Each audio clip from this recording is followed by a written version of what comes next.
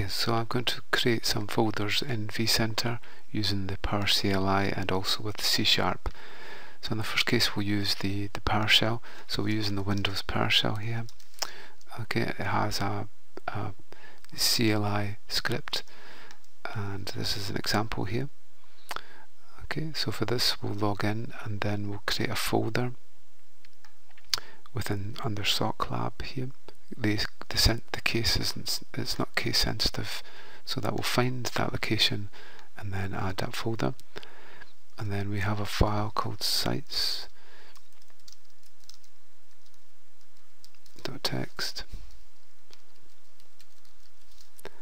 and then that will go around that loop, reading in each item and then creating a new folder below this folder that we've just created.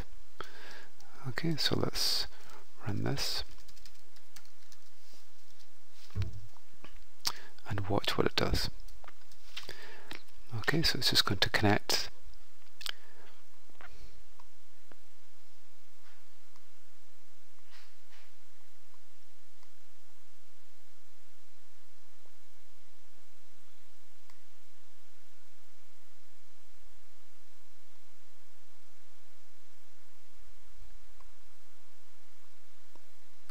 Okay, so there's the connection.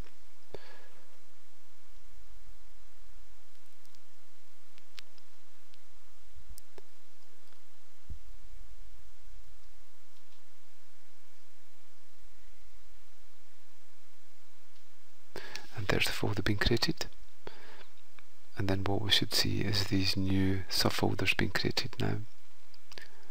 And there they go.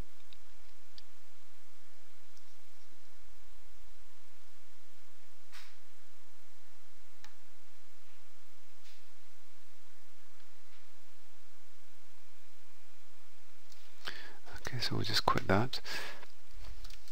And now what we're going to do is we're going to use C# to be able to do the same thing. So in this case what we have is a connection that we make and we log in. And what I've done is I've added in the VMware Vim, and we get that from this folder.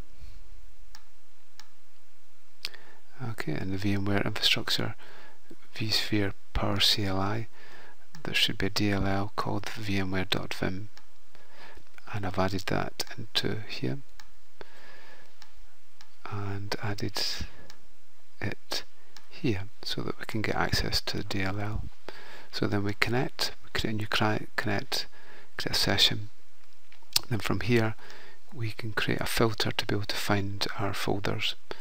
So in this we can use that to be able to find certain parameters on an instance, such as if it's powered on or if it's Windows, and then search for it, and then for each instance, each virtual machine, we could power it off.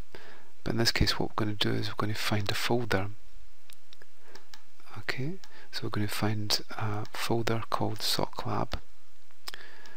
Then what we're going to do is we're going to create a folder below it, just like we did here. Then we're going to search for it again and then create subfolders such as these ones. Okay, so one thing I've done is I've added in an app.config, the password variable. Okay, so you can do that with inside app.config, and then we'll just run that. That should hopefully do something similar. It just takes a minute to connect.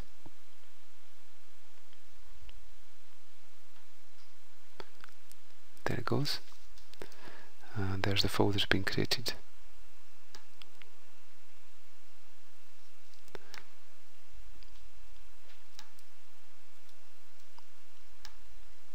Okay, so that's showing how you can create folders with the Power CLI.